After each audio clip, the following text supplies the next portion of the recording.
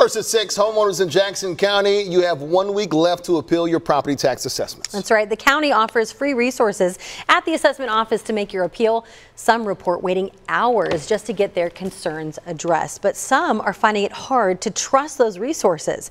KSHP 41's Leslie Delaspora shows us why many people are seeking outside help.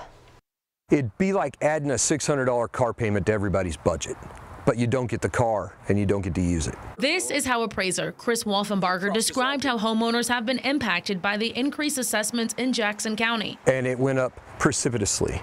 The problem with the high assessment isn't that those values necessarily aren't accurate, it's that they didn't adjust the mill rate or the tax levy rate down.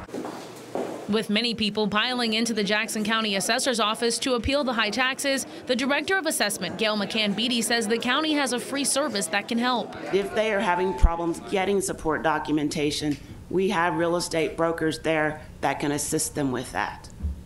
And that is something that we added this year as an added benefit to our property owners. Is that no cost to the property owner? That is no cost to the property owner.